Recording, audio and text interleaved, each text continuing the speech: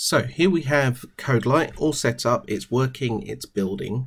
I just want to run through a few things that we should check before we really get going and programming all the time. So first things first, we have our workspace here. I've set it up with a workspace called test. You can of course call your workspace anything. I suggest for what we're doing, you have all of your projects within the same workspace. So this is the workspace here, and then you'll have a project, a project, a project, all the way down. Now there is something called the active project, which is the one that it will actually build. To change the active project, you need to double click on it. I'm going to create a new project, just so that we can see this in action, G++, and I'm going to call this project 2, like this. Now you can see that test 27 is in bold, which means it's the active project. So even if we load up the C++ file for project 2, it's still got this as the active project. So when it's building, I'm going to press the F7 key to build. You can see it's still building test 27. You can see just here, it's still building test 27. If I want to build project 2, I need to double click and make project 2 the active project.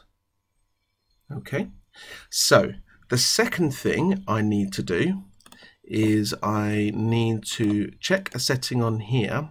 If I go to workspace settings and I want to say enable the C++ 11 standard. So C++ has come out in various versions, and every few years they release a new version.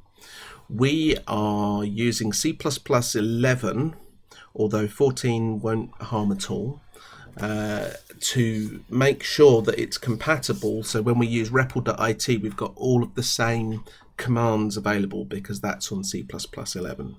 If you don't tick enable C++ 11 like this, it will default, I believe, to C++ 98, which doesn't contain all of the functions that we use. So that's the first thing, and we have to do that once and once only on the workspace.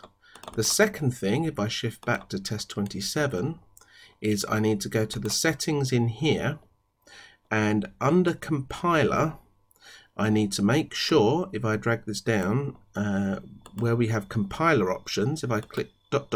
on here, we are going to show that it must have C++ 11.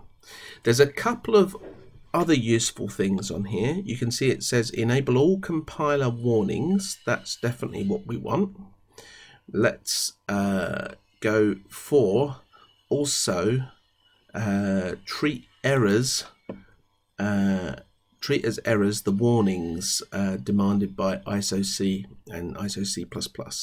So this means that instead of it giving you warnings, it will say it's an error and it will force you to fix it before we carry on. This can help with a few problems.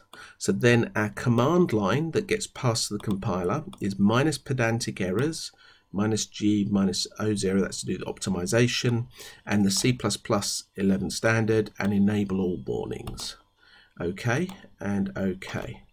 So now I can build, and it's absolutely fine to build.